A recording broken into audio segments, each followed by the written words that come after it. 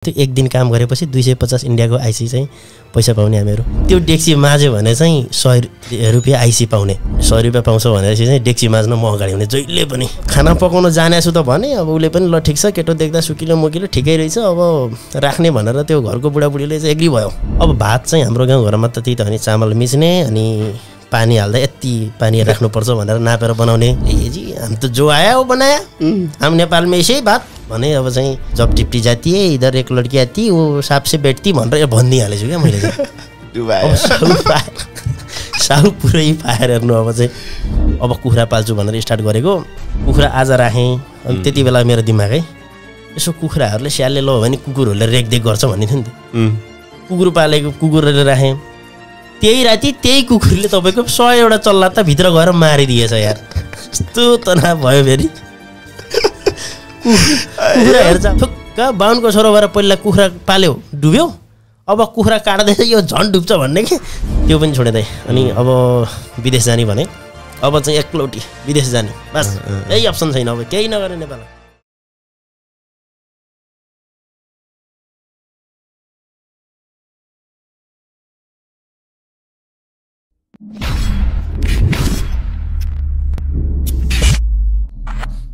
नेपालमा छिटो सजिलो र वैधानिक तरिकाबाट राम्रो एक्सचेन्ज रेटमा बिना कुनै ट्रान्सफर शुल्क पैसा पठाउन तथा सिटी एक्सप्रेसका कुनै पनि काउन्टरबाट नगद भुक्तानी र बैंक ट्रान्सफर गर्न mobile application tap tap send तपाईले गुगलको प्ले स्टोरबाट र एप्पलको एप स्टोरबाट डाउनलोड गर्न सक्नुहुनेछ। यदि तपाईले पहिलो पल्ट पैसा ट्रान्सफर गर्दै हुनुहुन्छ र मेरो कोड युज गर्नुभयो भने तपाईले 25 दिरहम्स आज बोनस पाउन सक्नुहुनेछ। के छ हाल खबर? एकदमै ठिकै छ दाइ, ठिकै छ। दाजुभाइको गफ गर्न त अनि निकै टाइम लाग्यो नि त नि यार। त्यस्तै हो। पहिला अलि टाढा बसाइ थियो, अहिले अब भर्खर दुबई आएको। यस दुबई आउँदा बित्तिकै आयो नि त दाइलाई सम्झेर। लगभग यार तिमीसँग कुरा गर्नु भनेर हामीले खोजेको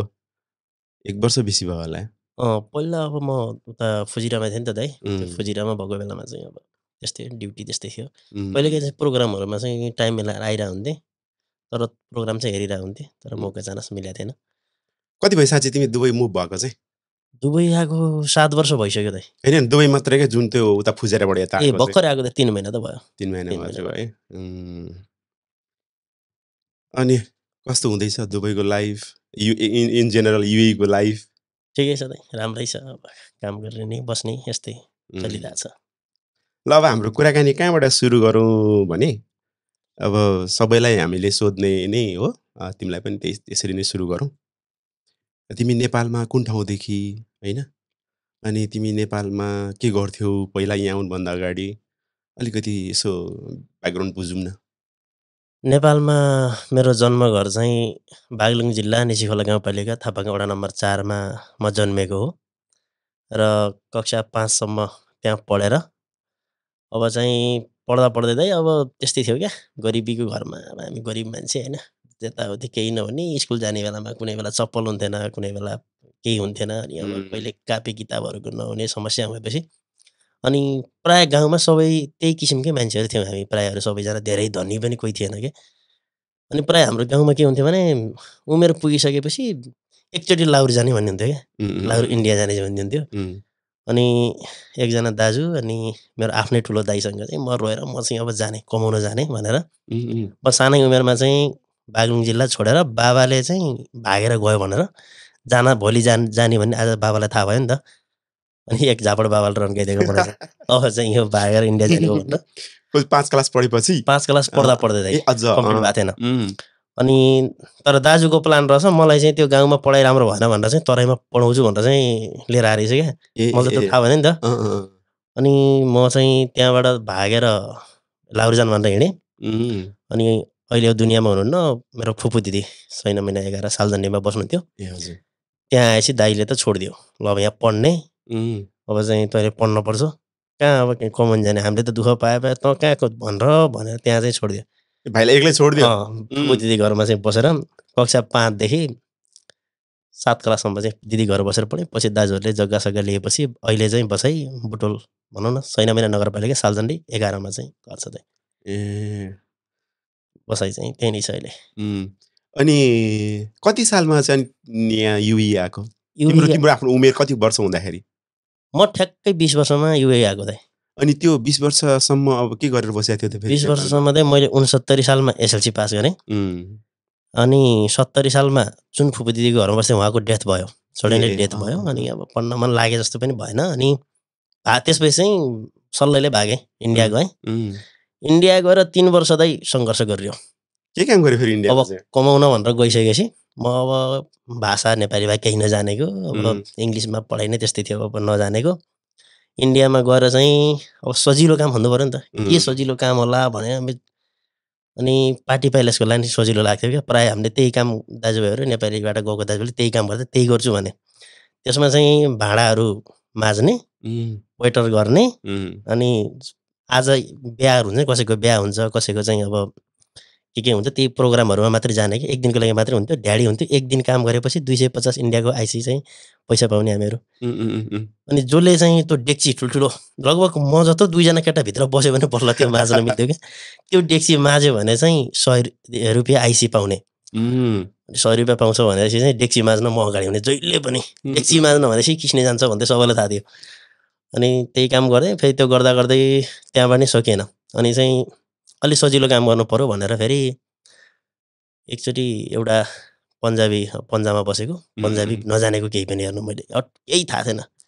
यथे भन्छ अब के थाहा थिएन होइन भर्खर गएको त्यहाँ कसैको घरमा चाहिँ काम गर्ने एकजना केटा खोजेको छ अनि एकजना दाइले तिमी जाऊ तिमीलाई यहाँ गाह्रो पनि हुन्छ सानै छौ तिमी चाहिँ त्यो घरमा जाऊ घरमा सफाइ यताउति काम गर्यो भने चाहिँ तिमीलाई ठिक हुन्छ भनेर त्यो दाजुले चाहिँ मलाई काममा लएर जानुभयो अब घरको मान्छेले त इन्टरभ्यू लिन्छ नि एकचोटि के जाने छ कस्तो खालको मान्छे हो ब्याकग्राउन्ड के सबै कुरा हेर्छ नि त अनि त्यहाँ गएपछि चाहिँ मलाई खाना पकाउन आउँछ भन्यो म चाहिँ बोल्न चाहिँ अब सुरु मान्छे सानैबाट नरहने अब नजाने पनि घरमा फेरि एक चिया पनि नपकाएको मान्छे म अनि चाहिँ जी आता हम त पुरा पकाते भनेर चाहिँ गफ त दिएँ अनि अब खाना पकाउन जाने छु त भने अब उसले पनि ल ठिक छ केटो देख्दा सुकिलो मुकिलो ठिकै रहेछ अब राख्ने भनेर त्यो घरको बुढाबुढीले चाहिँ एग्री भयो अनि चाहिँ 7,500 इन्डियन आइसी सेलरी लगायो आमा म त क्यालकुलेटर चापेँ अब चाहिँ 7,500 इन्टु अब 1.6 अब यो 12-13 हजार नेपाली भनेको त अब त्यति बेला भनौँ न भर्खरै मेरो छिमेकीको एउटा सर हुनुहुन्थ्यो उहाँले मेरो तलब 11,000 भन्नुभएको थियो ओहो मलाई सोसल पढाउने टिचरको जति तलब हिँगुनी भयो ओहो ल भयो यो है भनेर चाहिँ म एकदम खुसी भएँ क्या अब काम गर्छु भने अनि 1-2 दिनसम्म चाहिँ मलाई केही काम लगाएन यस्तो हो यो भाँडो यहाँ छ मसलाहरू यहाँ छ यस्तो हो सफाइ गर्दै यसरी सिकाए मात्रै अनि 3 दिनको दिन चाहिँ बेटे आज क्या बनाके खिलाओगे भन्दै सोध्यो अब जानेको त केही पनि छैन दाल चावल सब्जी बनाके ब्याग खिलाएका जी भनेर चाहिँ मैले गफ दिएँ त्यसलाई ल पका भने अब भात चाहिँ हाम्रो गाउँघरमा त त्यही त भने चामल मिच्ने अनि पानी हाल्दा यति पानी राख्नुपर्छ भनेर नापेर बनाउने त्यही नै हो अब ल ठिक छ मैले चाहिँ बनाउँछु दाल चावल अनि सब्जी चाहिँ बनाउँछु आज भनेर म लागेँ मैले नेपाली स्टाइलले त भने नि त्यहाँ त अब भात पुलाउ भन्दो रहेछ मटर हाल्नुपर्ने घिउ हाल्नुपर्ने जिरा हाल्नुपर्ने अब त्यस्तो तामझाम हुन्छ नि त आफूले त नजानेको त्यस्तो केही पनि अनि दाल अलिअलि बनाएँ अनि सब्जी अलिअलि बनाएँ भात त्यस्तै तरिकाले बनाएर चाहिँ खाना रेडी हो क्या भन्दै आयो खाना कैसा बनाया भन्दै चाहिँ हेरिरहेछ कि भात त पुरा चोइला परेको निस्किरहेछ अब त्यो साउ चाहिँ एकदमै रिसायो ये तेरा चावल है भनेर थर्कायो एकछिन त्यहाँ ए जी हम त जो आया हो बनाया हम नेपालमा यसै भात भने अब चाहिँ उसले फेरि सामनेले भन्यो ल गाडीनगर छोड्दै भन्यो त्यसपछि गाडीमा राख्यो मलाई पनि आफूहरू पनि गाडीमा बस्यो होटलमा लिएर गएर टन्न खानाको आयो त्यो दिन चाहिँ खाना चाहिँ खुवायो माया चाहिँ गर्थ्यो होइन अर्को दिन चाहिँ ल तँलाई चाहिँ खाना बनाउन 0 नलेज नै रहेछस् अब तँबाट चाहिँ खाना नबन्ने भयो हाम्रो घरमा अब चाहिँ खाना नबना तँ चाहिँ सफाइ गर भन्न लगाइदियो सफाइ फेरि तपाईँको 3 तला घर एक्लै गर्नु पनि एउटा केटी आउँथ्यो त्यसलाई छुट्टी गरिदियो क्या भोलिदेखि त नआइज भन्यो छोकिएन त अब कहाँ तपाईँको पोचा हान्दा 1 तला हान्दाखेरि 4 घन्टा लाग्छ अब त 3 तलासम्म पोचा हान्नु पर्ने बोलाएको छ अनि चाहिँ 18 दिनको दिन चाहिँ भागेन त्यहाँबाट चाहिँ तलब लिएर दिमाग के लगायो भने मलाई चाहिँ पैसा चाहियो एकदमै जरुरी भयो घरमा नपठाइ भएन भनेर चाहिँ पैसा मागेँ पैसा मागिसकेपछि चाहिँ एक दिन राति यस्तै 11 बज्थ्यो साथीहरूले भेट्न जान्छु भने त्यसपछि ल जा भन्थ्यो निस्केँ मान्छे तिमी सानैदेखि बाटो है त्यति पैसा लिएर त्यहाँ निस्केँ निस्कन त निस्क्यो अब जाने कहाँ मेरो बाबाले चाहिँ इन्डिया आयो भनेर एकदमै रिसिआएको फेरि बाबा पनि पन्जाबमै हुन्छ पटियालामा बाबा हुनुहुन्थ्यो म त्यो होसियारपुरमा चाहिँ यो काम गरिरहेको थिएँ बाबालाई चाहिँ थाहा थियो तर भन्नुभएको थिएन फोन सुन थिएन केही पनि बाबा रिसाउनु भएको थियो क्या बोलचाल नै थिएन त्यति बेला भनौँ न अनि कान्छी फुपू दिदी फेरि मेरो इन्डियामै बस्ने घरमा गएँ अब फुपू पनि रिसाएर चुर भइदिरहेको क्या यस्तो उमेरमा पढ्दा पढ्दै आयो पढ्ने मान्छे यस्तो भन्ने फुपू पनि रिसायो अनि सेल्लर प्लान्टमा बाबा आफैले अब तैँले पढिनस् ल आइज भनेर सेल्लर भनेको धान कुट्ने मिलमा धान कुट्ने मिलको रेखदेख गर्ने भनेर चाहिँ त्यसमा 8,000 सेलरी फेरि क्यालकुलेटर 1.6 हाल्नु पऱ्यो होइन अब त्यहाँ चाहिँ 4 महिनासम्म काम गरेँ दाइ मैले त्यहाँ काम चाहिँ अब काम केही पनि नहुने बिहान गेट खोल्ने राति गेट लगाउने दिनभरि भित्रै बस्ने अनि बिहारीहरू पहिला हाम्रो नेपालतिर गेट पाले भने जस्तो त्यस्तै पाले जस्तै पाले नै भनौँ न अब त्यहाँ चाहिँ बिहारीहरूसँग सङ्गत भयो मेरो चाहिँ त्यहाँनिर चाहिँ अब इन्डियाका बिहारीहरू ए भाइ कहाँ घर पढी भन्छ हाम्रो घर गोरखपुर के लगाइरहल भने त्यसो तिनीहरूसँगै साथी भयो अब भोजपुरी भाषा बोल्न सिक्यो त्यहीँ रमाउने तिनीहरूसँगै खाने गरेपछि त्यहाँ चाहिँ 4 महिनासम्म चाहिँ काम गरेँ त्यसपछि त्यहाँ पनि अब भनौँ न त्यो सिजन हुन्छ क्या धान स्याहारिसकेपछि अब चाहिँ मान्छे बिहारीहरू त बिहार फर्किन्छ कि आफूले त त्यही गर्नुपर्ने एक्लै भएँ सकिनँ एक्लै बस्न मन लागेन म चाहिँ बस्दिनँ भनेर फेरि त्यहाँबाट पनि भागेँ त्यस्तै गर पैसा बुझ्दा अर्को दिन टाप कति काम गरेँ त्यहाँ 4 महिना पैसा बुझेपछि अर्को दिन टाप भागेर फेरि जाने चाहिँ फुपू दिदीकामा त्यहीँ गएँ फुपू दिदीले रिसाएर फेरि काम गर्नुपर्छ भने फेरि फर्केर अर्को मिलमा काम लागेँ त्यहाँ त दाइ झन् बस्नै सकेन कस्तो रहेछ भने पुरै गाउँबारी बिचमा मात्रै त्यो मिल माखु केही पनि नभ्याउने भित्र हेर्नु कुकुरहरू छ 2-4 कोही पनि छैन एक रात पनि बस्न सकेँ त्यो चाहिँ अब काम गर्छ भनेर उसले होइन मलाई बिस्ताराहरू किनिदियो सबै कुरा गर्यो त्यहाँ बस्दो रहन्छ मान्छे कोही पनि के डराएर होइन अनि मलाई चाहिँ ल तैँले चाहिँ काम गर्छस् अब यहीँ काम गर भनेर यस्तो सबै व्यवस्था गरिदियो अनि त्यो त्यहीँ नै थियो मलाई गाडीमा लिएर गएको थियो त्यो त्यहीँ नै थियो भाग्न त पर्यो सके सम्भव छैन कपडा सपडा प्याक गरेँ त्यसले दिएको बिस्तारै प्याक गरेर एउटा त्यो दिवारबाट चाहिँ बाहिर गाउँबारीमा चाहिँ सामान फालेँ अनि अब त गाडीमा झुट त अब त्यति बेला बचपना जस्तै हो नि त झुट बोल्न त उसले पतिहाल्थ्यो अनि ल है म चाहिँ साथी आएँ भेट्न जान्छु इमर्जेन्सी पर्यो भनेको यस्तो गाउँबारी छ 2 किलोमिटरसम्म त 3-3.5 किलोमिटरसम्म बाटै थिएन त त्यहाँ त बाटो नै छैन कसरी जान्छस् म गाडीमा बस म लिएर जान्छु भन्छ उसले त्यो साउले चाहिँ त्यसको गाडीमा बस्यो भने त उसले त थाहा पाउँछ ब्याग लिएर गएपछि त भागो भन्ने होइन त्यो आउँदैछ म गइहाल्छु भनेर चाहिँ निस्केँ त्यो ब्याग बोकेर दाइ अब बाटैबाट गयो भने त्यो मालिक गाडी लिएर पछाडिबाट आउँछ देख्छ गाउँको बीच बाटोबाट तपाईँको चाहिँ गाउँ छ जता कतै जाने कहाँ भने थाहा थियो थाहा छैन क्या अब जहाँ गइन्छ तर यति थाहा थियो पासपोर्ट चाहिन्न भिसा चाहिन्न ट्रेनमा बस्यो भने चाहिँ गोन्डा जाने हो गोन्डा झरेपछि कृष्णनगर जाने हो त्यसपछि नेपालको बोर्डर आउँछ बोर्डर पारेर घर आउँछ यति चाहिँ थाहा थियो अनि त्यहाँबाट गाउँको बिचमा जाएर एउटा लाइट देखेँ मैले चाहिँ करिब त्यो 4.5-5 किलोमिटर पर एउटा लाइट देख्दै सानो लाइट देख्दैछु म त्यसैलाई फलो गरेर हिँडेँ गाउँ बिचमा अलि बिचमा जाँदाखेरि त ठुलो साँडे हेर्नु त्यो गाउँ खाएर अगाएर बसेको कि म झसँग त्यसले मलाई देखेँ त सो गरेँ आमामा डराएर यति भागेछु त त्यो गाउँबारीमा त्यहाँबाट चाहिँ म त्यहाँबाट आएँ अनि त्यो लाइट जहाँ बलेको थियो त्यहाँ ठाउँमा आउँदाखेरि 3:30 बजे थिएँ रातिको बिहानको सरदार पन्जाबी बस्दो रहेछ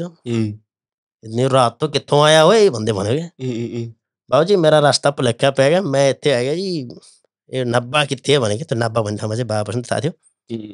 अहिले चाहिँ नजा अब यहीँ बस भोलि बिहान म दुध छोड्न जान्छु गाई भैँसीहरू पालेको रहेछ नि त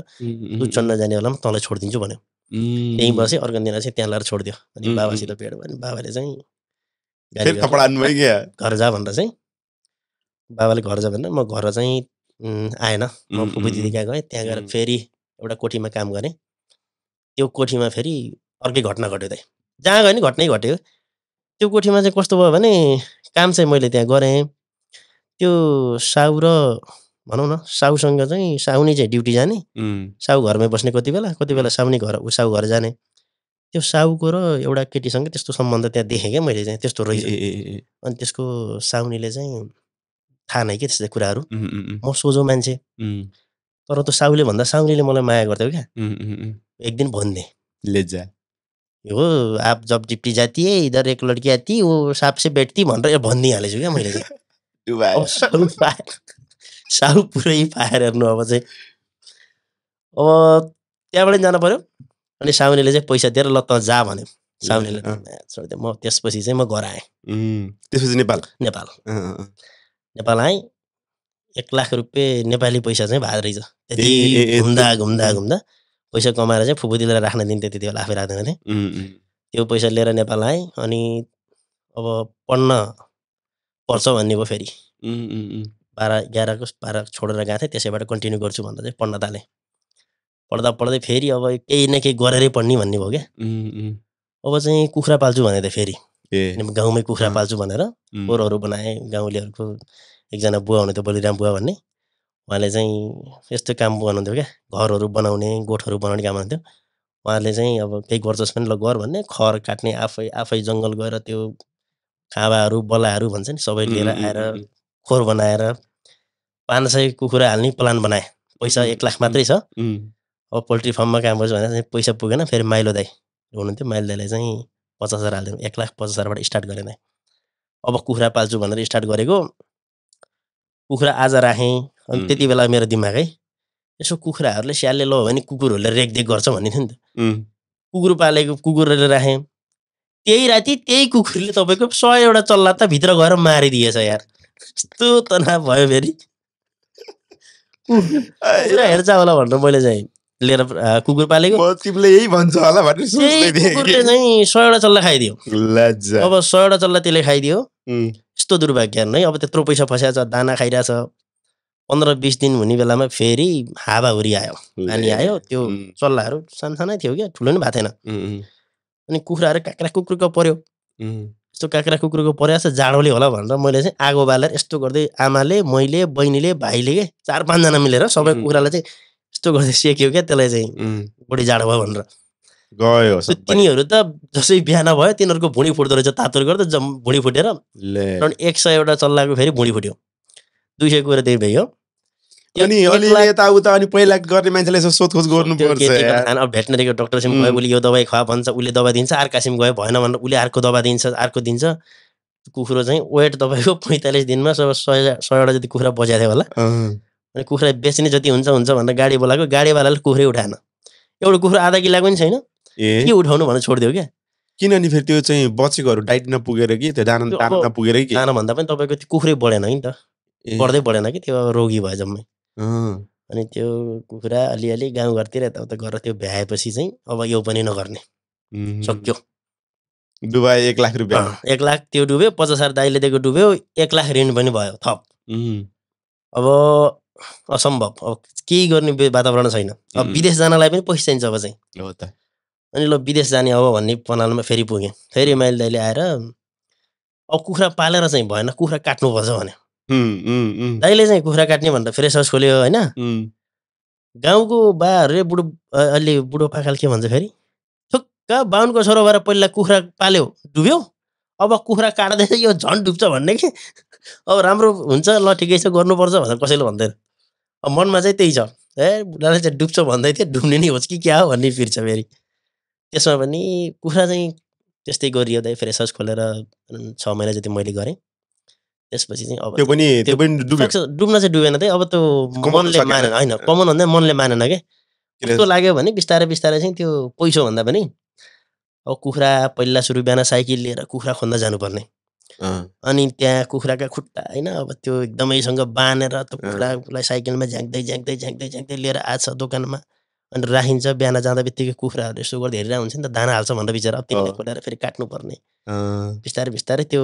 बाहुनको छोरो भएर कुखुरा पालेर चाहिँ डुब्छस् भन्ने त्यो याद पनि आयो क्या ल यो पनि नगर्ने भनेर त्यो फ्रेस हाउस बेचे त्यत्तिकै एउटा बिजनेस पोइन्ट अफ भ्यूबाट भन्दा पनि एउटा के भन्छ त्यसलाई त्यो मानवीयता त्यस्तोतिर ध्यान बढी भयो कि के भयो ल यो पनि आजबाट चाहिँ यो त्यति बेलादेखि मैले भने आजबाट चाहिँ काटमारको कामै मन नगर्ने भनेर चाहिँ त्यहाँदेखि मैले अहिलेसम्म केही पनि जानी चाहिँ मारेको छैन केही कुनै पनि चिज है हो र त्यो दिन छोडिदिएको त्यो पनि छोडिँदै अनि अब विदेश जाने भने अब चाहिँ एकलौटी विदेश जाने बस केही अप्सन छैन अब केही नगर्ने नेपालमा विदेश गएर पैसा नकमाएसम्म चाहिँ केही नगर्ने भने 4-5 लाख ऋण चाहिँ पुग्यो अनि विदेश जानको लागि अब फेरि खोज्नु पर्यो कहाँ जाने कहाँ त्यतिकै त हुँदैन अनि मेरो मामा हुनुहुन्थ्यो हाम्रो मामाले चाहिँ एक ठाउँ इन्टरभ्यू चलेको छ अरे भानी जाम भन्नुभयो मलेसियाको लागि इन्टरभ्यू चलेको छ अरे जाउँ भन्नुभयो काठमाडौँ त्यो बुटोलको म्यान पावरले काठमाडौँमा आजै जानुहोस् भोलि नै तपाईँको इन्टरभ्यू हो पर्सि पलाइटो भनिदियो दलालहरूले अब मान्नै पर्यो रोइसक्यो अरे भनेर गयो 1,25,000 मलेसिया जाने 1,800 हो कि 1,900 त्यहाँको चाहिँ पैसा तपाईँलाई रिङ्गेट तपाईँको तलब हुन्छ भन्यो क्यालकुलेटर हानिहाल्ने अब 7 × 26 त्यति बेला 26 25 कति थियो ल राम्रो रहेछ जानुपर्छ भनेर काठमाडौँ गयो हेर्नु होटलमा भात खाइयो 18 दिनसम्म मेडिकल सेडिकल के गर्नुपर्छ भने सब गरायो पासपोर्ट लिएर राख्यो अनि बुटोल देखे त अनि भोलिपल्ट पर्सिपल्टै हुन्छ भनेर निस्केको अनि बुटोलमा फोन गर्छौँ तपाईँले पर्सि भन्नुभएको थियो यत्रो दिन भइसक्यो हाम्रो खाएको बसेको यत्रो खर्च गइसकेको छ भाइ तिमीलाई 1,20,000 भनेको थिएँ तिमीले 70 मात्रै देऊ पुक्क बस न त्यत्रो पैसा कमाउनु जाँदैछु भन्छ क्या उल्टै ल घटायो मान्छे राम्रै रहेछ घटाइरहेछ यसरी भनेर भने 20 दिनको दिन चाहिँ मामाले चाहिँ ठिकै छ गर्चल भन्नुभएको थियो मैले चाहिँ रिस उठ्यो भाइ अब चाहिँ हुँदैन भनेर पासपोर्ट त्यहाँ गएर झगडा गरेर मागेर फर्केँ फेरि भएन त्यो त्यसमा पनि लगभग 40,000 डुब्यो दाइ आमासम्मबाट आमाले निकालिदिएको पैसा त्यो त्यति बेला डुब्यो मेरो विदेश जान्छ छोरो भनेर आमाले त्यो माया गरेर 40,000 निकाल्थ्यो त्यो पनि डुब्यो त्यत्तिकै गयो अब त्यति बेला त यस्तो लाग्थ्यो अब भने नि त जसले पनि हेप्थ्यो क्या अब चाहिँ केही कामै नलाइन रहेछ यो केही कामै नलाइन रहेछ जे गरे नि यो काम छैन भन्ने अब गाउँघरमा त्यति बेला फेरि के छ अब कि इन्डिया जानु पर्यो कि चाहिँ त्यही ठाउँमा फर्किनु पर्यो नेपालमा अन्त पैसा छैन गएर कसैलाई पताउने नि पताउँदैन अब चाहिँ अनि बरु विदेशै जाने अलिकति प्रयास गर्ने भनेर बुटुलमा राज ओभरसिज भन्ने थियो त्यसले बोलाएर चाहिँ बुटुलमा इन्टरभ्यू हो भने है बुटुलमै हो भनेपछि ठिकै छ नि त भाडा लाग्दैन त्यही गरेर दिउँला नि त भन्ने भयो लक्की त्यति बेला म इन्टरभ्यू दिन त गयो दाइ मान्छेको लाइन यस्तै छ अब म केही नजानेको त्यहाँ सिकाइरहेको थियो पहिला सुरु सलाम वालेकुम भन्ने अनि यस्तो भन्ने यो भन्ने जानेको भन्दै थियो अलिअलि अब चाहिँ म गएँ इङ्ग्लिसमा त्यति बेला टोटल्ली 0 अहिले पनि छन् त त्यस्तो धेरै छैन अब त्यहाँ इन्टरभ्यूमा मामा अगाडि गयो त्यो मामा मेरो मामा चाहिँ अगाडि जानुभयो मामाजीले 750 बेसिक 350 अदर्स भनेर चाहिँ सेलेरीमा यस्तो लगाएर चाहिँ अन्त नेट भन्दा साइन गर नभए चाहिँ जा भन्यो क्या मामाले साइन रन्काए अनि मामा भित्र के रहेछ इन्टरभ्यूमा के सोध्दो रहेछ भनेर सोधेको यस्तो यस्तो हो त्यहाँ लेख्छ काम जानेछु नभन्नु होला भनेर खासै जानेछु भन्नु पर्ने रहेछ काम जानेछु भन्नु पर्छ काम जानेछु भनेर उहाँ गएर काम गरेन भने चाहिँ उहाँबाट निकालिदिन्छ यताउति भन्ने कुरो गर्नु कन्स्ट्रक्सन लाइन नापको भन्ने कम्पनीमा यसै इन्टरभ्यू थियो कि जुन म छोडेर आएँ त्यसैमा थियो म पनि भित्र गएर त्यही हो नो मालुम any work I don't know sir भने त्यसले पनि त्यही भन्यो 750 350 हेल्परमा जाने भन्यो यसो क्यालकुलेटर हाल्दाखेरि 20,000 जति बस्ने देखिया छ क्या ठिकै छ जाने अब यहाँ भन्दा त पुरेसैमा जाने भनेर त्यहाँ साइन गरेँ साइन गरेको 15 दिनको दिन त फ्लाइट नै भयो त्यहाँबाट चाहिँ दुःख चाहिँ कहाँनिर लाग्यो भने 1,40,000 रुपियाँ चाहिँ त्यहाँ बुझाइयो त्यति स्यालेरीको लागि काठमाडौँको त्यो राज ओभरसिजको हेड अफिसमा आइसकेपछि चाहिँ 1,40,000 त्यहाँ हेड अफिसमा 40,000 पहिले बुझ्यो 1 लाख चाहिँ त्यहाँ बुझायो 10,000 को हामीलाई चिरकटो देख्यो क्या 10,000 मात्रै बुझेको भनेर चाहिँ त्यो त अनि सबै मेन पावरले गर्ने नि त्यही त हो त्यस्तो रहेछ नि त अब त्यही त आफूले नजानेको दुःख लाग्यो क्या ओहो यस्तो यो अब भ्रष्टाचार भयो भन्छौँ हामीहरू आँखै अगाडि अब यस्तो भइरहेछ यससँग झगडा गऱ्यो भने यही 20,000 पनि अब नहोला कि भन्नुपर्ने हो त त्यो मन मारी चाहिँ अब सबै आइसकेपछि 15-20 जनाको ग्रुप थियो अब भनौँ न त्यति बेला म जस्तै गरिब सबै थियो कि कसैको अब ब्याग म आफै विदेश जाने बेला म स्कुलको ब्याग लिएर आएको थिएँ ब्याग किन्ने हैसियत पनि थिएन होइन प्रायः जस्तो अलिकति लो लेभलमा आउनेहरू प्रायः त्यस्तै नै त हुन्छ नि स्कुलको जुत्ता स्कुलको लाउने त्यो निलो प्यान्ट अनि यस्तै लगाएर म विदेश आएको थिएँ सुरुमा आउँदाखेरि चाहिँ केही पनि थिएन अब सपिङ पनि त कुरै छैन त्यो 1 लाख रुपियाँ चाहिँ हाम्रो बलिराम बुवा भन्ने हुनुहुन्थ्यो जस्तो मलाई माया गर्नुहुन्थ्यो गाउँमा चाहिँ सिनियर हुनुहुन्छ उहाँले चाहिँ अझै पनि माया गर्नुहुन्थ्यो उहाँले चाहिँ त्यस्तो विश्वास गरेर मलाई हालिदिनु भएको कसैले पैसा नपता त्यति बेला विदेश जान्छु बा म चाहिँ अब कमाउँछु भनेको थिएँ कि अनि आफूले चाहिँ कसको बिहा स्या गराउने काम जस्तो लमीको काम पनि गर्नुहुन्थ्यो नि त उहाँले चाहिँ कसको बिहाको लागि भनेर राखेको पैसा अनि मलाई दिनुभयो क्या ल त जा इमर्जेन्सी रहेछ म यो बिहा त मिलाइदिन्छु भनेर चाहिँ त्यो 1 लाख रुपियाँ बसमा आउने बेलामा रातभरि निद्रा नाइट बसमा आएको रातभरि नि कसरी लैदिन्छ कि भनेर 1 लाख फर्स्ट टाइम त गोदाम अर्का पैसा बोकेर आएको हुन्छ त्यस्तो फिर हुने 1 लाख मात्र दिनु भएको थियो अब त्यहाँ आएपछि त होटलमा खाना पर्यो बस्नु त पुग्दैन अनि मेन पावर आएपछि ल मसँग चाहिँ 95,000 चाहिँ मात्रै पैसा छ हेर्नुहोस् अब विदेश गएर पठाउँला बरु मसँग चाहिँ छैन भने ल ठिकै छ तिमी चाहिँ 5,000 तिमीलाई माफ भयो भनेर चाहिँ त्यो 5,000 डिस्काउन्ट गरेर 95,000 त्यहाँ बुझाइयो 10,000 को चिरकट समाएर चाहिँ एयरपोर्ट आइयो अनि एयरपोर्टबाट दुबई आइयो दुबई आउँदाखेरि कम्पनीले बिहान 8 बजेसम्म रोकाइदियो 2 बजेको मान्छे अत्तो पत्तो छैन कि एयरपोर्टमै लिन आएन अब कम्पनीमा आएको नि त भिजिट भिसा थिएन हैन आफ्नो मान्छे कोही थिएन त्यहाँ रोकाइदियो अनि कम्पनीको गाडी पछि लिन जाँदो रहेछ पछि लिन गयो अनि ठ्याक्क एयरपोर्टबाट बाहिर काठमाडौँमा चिसोमा भित्र पसियो यहाँबाट जब एयरपोर्टबाट बाहिर निस्क्यो तातो हान्छ क्या कुन महिनामा आएको थियो म त सेप्टेम्बरमा आएको थिएँ तर गर्मी गएको थिएन अनि चाहिँ मामालाई सोधेँ मामाजी गर्मी त लास्टै हुँदो रहेछ त भनेको यो त ट्रायल हो भने ओरिजिनल गर्मी त अब आउँछ बल्ल भन्छ ए बाबा यत्रो छ अझ ट्रायल भनिरहेछ कस्तो गर्मी हुन्छ यो ठाउँ भन्ने भएको छ अनि कम्पनी गाडीभित्र पछि चिसो एसी यहाँको गाडीमा चाहिँ एसी हुँदो रहेछ त्यति बेला थाहा भयो नि त अनि आइयो तपाईँको चाहिँ कम्पनीको लेबर क्याम्पमा लयो लेबर क्याम्पमा लैसकेपछि म अचम्म परेँ क्या डाङ्ग्री लाएर केटाहरू भित्र र बाहिर गरेको छ काम के हो थाहा छैन अनि भनेको त्यो कभरोल पुरै तपाईँको तलदेखि माथिसम्म त्यसलाई हामीले डाङ्ग्री भन्थ्यो पहिले नि त्यो कभरोल क्या रातो कभरोल पछाडि नापको लेखेको छ ल यता भन्छ लाइनमा लगायो पासपोर्ट राख्यो कम्पनीले साइन गरायो त्यहाँ के गर्यो 300 रुपियाँ पैसा पनि 300 दिएको पैसा दियो त्यो एडभान्स अनि यो रुममा यो मान्छे बस्ने भनेर 6 जनाको ग्रुप बनायो हामी 6 जना एउटा ग्रुपमा थियो त्यो 6 जनामा 5 जना चाहिँ पहिला विदेश गइसकेको म चाहिँ नयाँ क्या तिनी 5 जना मान्छे त्यो लिस्ट भन्दा बित्तिकै खुरुर दुगुर्यो क्या रुमतिर एकदम जोडसित दुगुर्यो क्या अनि यिनीहरू किन दुगुरिरहेछ भने म चाहिँ अब राम्रो ठाउँ खोज्नुलाई तल्लो बेड रोज्न त्यस्तो 2 खानाको बेड हुन्छ त्यो तल्लो बेडमा सुत्न पाउनलाई तिनी दुगुर्दो रहेछ पहिले थाहा रहेछ तिनीहरूलाई मलाई थाहा नै होइन अनि यसरी किन दुगुरिकिन भने तिनीहरू त तल्लो खाट रोज्नलाई भनिन्छ तपाईँ अलि दुगुर्नु भएन अब तपाईँ माथि लौ भने माथिल्लो खाटमा म गएँ तर निद्रै लाएन 5-6 दिनसम्म चाहिँ त्यस्तोमा कहिले नसुतेको होइन निद्रा लाएन अनि चाहिँ अब ड्युटी बिहान 4:30 बजे उठ्यो भने ड्युटी नत्र चाहिँ ड्युटी हुँदैन 4:30 बजे उठ्नै पर्ने बिहान आउने राति 9:30 बजे आएर पकाएर खाँदाखेरि 12 यस्तो ड्युटी हेर्नु स्यालेरी भन्छ 1100 छ त्यति बेला अब गर्नै पर्यो आगो ऋण तिर्न पर्यो सप्लाई कम्पनी हो हैन नाफको भनेको तपाईको मोस्ट पपुलर दुबईको नाम फायर फाइटिङ कम्पनी हो त्यो त्यस्तै नै छ सिस्टम त्यहाँ स्यालेरी सबैको त्यस्तै नै रहेछ क्या त्यो बस्ने ठाउँ र काम गर्ने फेसिलिटी सबै राम्रो हैन ट्रान्सपोर्टेसन सबै राम्रो स्यालेरी चाहिँ अलिकति कम के अनि त्यहाँ चाहिँ अब काम गर्न थाल्यो बिहान जाने डाङ्ग्री लाउने तपाईको चाहिँ फोरम्यानहरूले भनेको मान्ने अनि सुरुको दिन चाहिँ पेन्ट हान्न भन्यो रातो पाइपमा चाहिँ पेन्ट लगा भन्यो जति पाइपमा पेन्ट लगाए त्यो भन्दा बढी मैले त्यही नयाँ दिएको कभरोलमा लगाइदिन्छु क्या त्यो नजानेको कहिले नगरेको काम तर काम छैन यो अब भोलि यो नगर भन्यो कभरोल पनि चेन्ज गरेँ गएर अनि फेरि बिस्तारै अब बिहारीहरूसँगै बस्दै गर्दा उनीहरूसँग म चाहिँ नजिक हुन खोजेँ किनभने त्यहाँको सुपरभाइजर पनि नेपाली थियो बिहारी थियो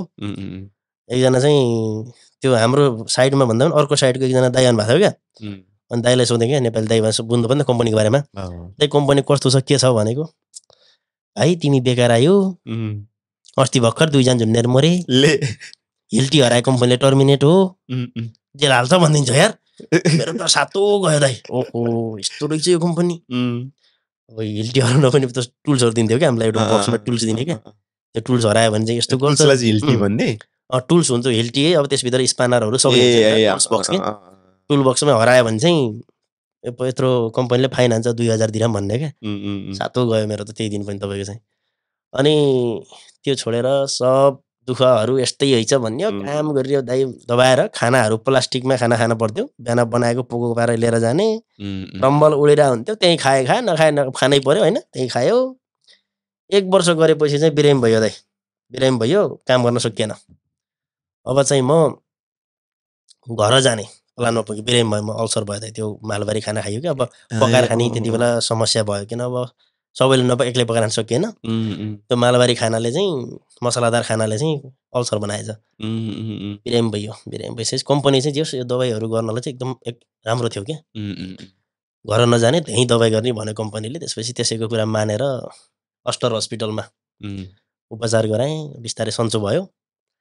काम गर्न चाहिँ सक्दैन भनेपछि फेरि हाम्रो सुपरभाइजर चाहिँ बिहारी थियो, त्यसले चाहिँ त्यो चाहिँ भगवान हो, त्यसैले नै दुबई टिकायो जस्तो लाग्छ मलाई अहिले चाहिँ होइन। त्यसले त्यति बेला त्यो कम्पनीमा मलाई क्याम्पसमा रिफर नगरेको भए म अहिले सायद युएमा हुन्थिनँ क्या, म घर जान्थेँ। त्यसले चाहिँ अब हाम्रो प्रोजेक्ट म्यानेजरलाई भन्यो कति महिना जति 1 वर्ष हुँदै त्यो टोटल्ली 1 वर्ष 2018 मा है, म 17 भएको 18 को लास्टमा चाहिँ त्यो फोरम्यानले भनेपछि प्रोजेक्ट म्यानेजरले भन्यो यसलाई चाहिँ अब एउटा सजिलो काम हाल्नु पर्यो, बिरामी भयो, राम्रो मेहनती केटो हो एकदम, म यस्तो हँसाउने ओर्ने अब समयसँग मिल्ने मान्छे के, यो मेहनती मान्छे हो, यो काम गर्न सक्दैन, यसलाई चाहिँ रिफर गर्न पर्यो उसले भनेपछि उसले चाहिँ ल हुन्छ ठिक छ हामी यसलाई चाहिँ राख्छौँ भनेर चाहिँ प्रोजेक्ट म्यानेजरले भनेपछि म चाहिँ क्याम्पसमा आएर भएँ। क्याम्पसमा आएर हुँदैन इन्टरभ्यू कस्तो भयो भने 350 जनाको चाहिँ इन्टरभ्यूको लागि गएको थियो क्याम्पसको लागि। कम्पनीमा क्याम्पस चाहिएको छ, इम्प्लोइबाट राख्ने भने चाहिँ 350 जना मान्छेहरूलाई चाहिँ म बस्छु भन्ने सबैले, उसले कोले राख्ने होइन। फोन उठाउँदा हुन्छ, फोन आयो त यार, फोन होइन क्या। त्यस पछाडि चाहिँ तपाईँको क्याम्पसमा हायरिङ भइसकेपछि मजाले काम गर्न थाल्यो, नडराइकन काम गरियो, एकदमै बिन्दास लाग्यो, लाइफ पनि त्यही रहेछ भन्ने भयो। तपाईँको त्यसपछि फुजिरामा ट्रान्सफर, फुजिरामा प्रोजेक्टहरू थियो कम्पनीको, ल फुजिरा स्टेटको लागि तँ जा भन्यो। त्यहाँ कस्तो भयो भने त्यो क्याम्पसमा एकदम फ्याट्टै म प्रोजेक्ट म्यानेजरलाई रिफर गरे पनि त्यहाँ इन्टरभ्यूमा पनि इन्टरभ्यू लिने मान्छे इन्डियाको पन्जाबी, ठ्याक्कै पन्जाब बसेको सिधा पाजी पन्जाब त भ्यागेपछि कि यस्तै कुरा गरेको, त्यसले चाहिँ ठिक छ अब यो मात्रै रहेछ नेपाली एउटा पन्जाबमा बसेर रहेछ, अरूले छोडिदियो 249 जना चाहिँ छोडिदियो यसलाई दिउँ भनेर चाहिँ उसले भनिदिएपछि कसैले विरोध पनि गरेन क्या। एक्लो नेपाली देखेँ, अब किन छान्नु पर्यो, ल यसैलाई राख्ने, अरू नेपाली कोही पनि हुनुहुन्थेन क्या त्यहाँ। तर कम्पनीमा चाहिँ धेरै नेपाली हुनुहुन्थ्यो, तर ठुलो कम्पनी तपाईँको नेपालीलाई यस्तो बिहा खोजे खोज्नु पर्थ्यो कुनै बेला त, धेरै प्रोजेक्ट क्या। अनि फुजिरा गएँ म, त्यहाँदेखि फुजिरा गएर बसिँदै 6 वर्ष टक्क कम्पनीमा, स्यालेरी त्यही, फेसिलिटी त्यही, पोजिसन मात्रै क्याम्पस नाथुर जागिर भनेर चाहिँ गइयो। अनि 2020 मा कोरोना आयो, कोरोना पोजिटिभ भइदियो फेरि, कोरोना पोजिटिभ भइसकेपछि घर गइयो, आउने वातावरण नबनेर तनाव भयो फेरि, घर गएर अलिअलि भएको पैसा ऋण सिण तिरेर भर्खरै घर गएको थिएँ। अनि अलिअलि पैसा थियो घडेरी किनिदिएँ क्या, एउटा गाउँमा सानो घडेरी किन भनेर घडेरी किनेको, पैसा फेरि सबै चिरिम, अब फर्किनेलाई पैसा न, यता आउन नि पाइन्न भन्थ्यो कि एयरपोर्टहरू बन्द भएर। त्यति बेलादेखि नै एउटा टिकटक बनाएको थिएँ, भाइरल भिडियो पनि त्यही, त्योभन्दा पहिला मैले टिकटकै थाहा छैन। फेरि टिकटक स्टार्ट गरेको नेपाल गएर नै, नेपाल होइन टिकटक यहीँ स्टार्ट गरेँ मैले होइन। अलिअलि रहर चाहिँ लाग्थ्यो, कस्तो भयो भने मलाई चाहिँ यो टिकटक भन्ने थाहा छैन, मेरो बहिनीले क्या यस्तै लिपसिङ गरेर एउटा भिडियो मेसेन्जरको त्यो स्टोरीमा भन्छ नि, स्टोरीमा हालेको क्या त्यति बेला। अनि हेर्छु लिपसिङ गरेको छ, गीत गाएको छ, यो कहाँ गएर यस्तो गरेछ यसले भन्ने, सोधेँ कहाँ यस्तो गरेको भनेको टिकटक बनाएको भन्यो, इन्ट्रेस्ट दिने त्यति। मलाई डर लाग्यो त्यो लिपसिङ, अनि मैले के गरेको थिएँ भने एउटा साइडमा त्यो टेप बजाएर मोबाइल गीत बजाएर यस्तो मोबाइलमा लिपसिङ गरेर हालेँ एउटा, यस्तरी गर्न पर्दा तपाईँ टिकटक भन्ने डाउनलोड बहिनीले सिकाएको मलाई। अनि त्यो टिकटक डाउनलोड गरेर अनि एउटा भिडियो बनाएको, 4 लाइक आएछ त्यति बेला। त्यो लाइक साइक भन्दो रहेछ, त्यो अनसुपरमा भाइहरूको लाइभ भर्खरै त्यो अनसुपरमा हाम्रो टिकटक स्टार के त्यो लाइभमा बसिरहेपछि फलोवर बढाउँछ भन्थ्यो। अनि हामी सबै जाने भनेपछि जान्थ्यो क्या, हामीहरू त्यो लाइभमा गएर तल कमेन्ट गर्थ्यो, फुल फालेपछि हुन्छ भने त्यो फुल त्यो गिफ्ट हाल्नलाई क्या, थाहा छैन त्यति बेला कस्तो गिफ्ट हो कसरी हाल्छ भन्ने कुरो। इटिसलतबाट रिचार्जबाट चाहिँ गर्न मिल्दो रहेछ। लगभग त्यो यहाँको 100-200 दिराम त्यो फलोवर्सको चक्करमा चाहिँ मैले उडाएको छु त्यसमा चाहिँ। त्यसरी नि गर्यो तिमीले? गरेँ मैले त, फलोवर बढ्दो रहेछ, त्यो फुल गयो भने थ्याङ्क यू सो मच भन्ने, अनि फलो गरिदियो भन्ने होइन। अनि उडाएँ मैले त्यति बेला चाहिँ, 1000 पुग्यो फलोवर्स त्यति गरेपछि होइन। गीत हाल्थेँ, गीतमा लिपसिङ गर्थेँ, हाल्थेँ, अनि भएन एकचोटि चाहिँ। अनि कोही कोही मान्छे बोलेर पनि हाल्थ्यो नि त, अनि म पनि बोलेर हाल्नु पऱ्यो भनेर बोलेर नै हाल्थेँ, तर त्यति धेरै जान्थेन क्या। त्यो बोल्ने पनि अब एउटा ठ्याक्कै पोइन्टको कुरा होइन, कन्टेन्टमा चलिरहेको कन्टेन्ट कस्तो छ, के छ, परिस्थिति, समय सब हेरेर हाल्नु पर्दो रहेछ नि त्यसमा त। अब कहिले पो थाहा भयो त, त्यति बेला के त अन्धा धुन्दा बोलेर नहुने। त्यसपछि घर गएँ, रहर थिएन केही पनि, त्यो घर त्यत्तिकै टिकटक छ भने त्यो कसैले चिनाएको थिएन केही थिएन। घर गएपछि चाहिँ त्यो भिडियो त यस्तो भाइरल भयो कि कुरा नगर्नु, हेर्न पनि रहर लाग्ने क्या। एकैछिन हेर्छु 1000 लाइक छ, फेरि हेर्छु 10,000 पुगेको छ। त्यो भिडियो त तिमी त मलाई दुबई बोलाउनु भन्ने दुबई इङ्ग्लिस नजानेको त्यति, अब इङ्ग्लिस अहिले नजानेको वाक्क भएर मकै खन्दै थिएँ कि यस्तै त्यस्तै खेतबारीमा थियो मकै खन्दै थिएँ कि म सायद छेउमा बसेर एलो दुबई शेख यस्तो छ भनेर बनाएको, मैले कमेडी पाराले नै बनाउन चाहिँ, तर यथार्थ चाहिँ थियो नि त, यस्तो छ भनेर जे थियो त्यही भनेको थिएँ। भिडियो पनि भाइरल भयो 4-5 दिनपछि। अब त मेरो लकले भन्दा नि त्यो अटोमेटिकली त्यो लकडाउन पनि नेपालबाट नै खुल्यो, यहाँ पनि आउन दिने भन्ने, डिसेम्बरसम्म भिसा प्लस डिसेम्बरसम्मको मान्छेलाई चाहिँ भिसा इन्ट्री दिने भन्यो, भिसा भए पनि आउनु पाइने भयो। 2 दिनमा टिकट काटेर आइहाल्यो त त्यसपछि त ठ्याक्क आयो है त्यो बेला। अनि सेम कम्पनीमा भयो कि सेम कम्पनीमै, कम्पनीले नै एक्सेप्ट गर्ने कुरो भयो, सेम कम्पनीमा आएँ अनि बसेँ, क्याम्पसकै जागिर गरेँ। अनि यहाँ आएपछि त 3-4 जनाले बाटोमा कृष्ण भट्टराई, त्यति बेला भट्टराई कृष्ण नाम राखेको थिएन, रम्मल घारी पनि राखेको थिएन। ओहो यो त त्यही दुबई शेख भन्ने केटा हो भन्छ 4-5 जनाले होइन, ओहो चिन्दो रहेछ क्या हो भन्ने। त्यसपछि अब चाहिँ बनाउनु पर्छ भिडियो, भिडियो बनायो भने चाहिँ भाइरल हुन्छ भनेर चाहिँ मैले तपाईँको भिडियो बनाउन थालेँ। हेर्नु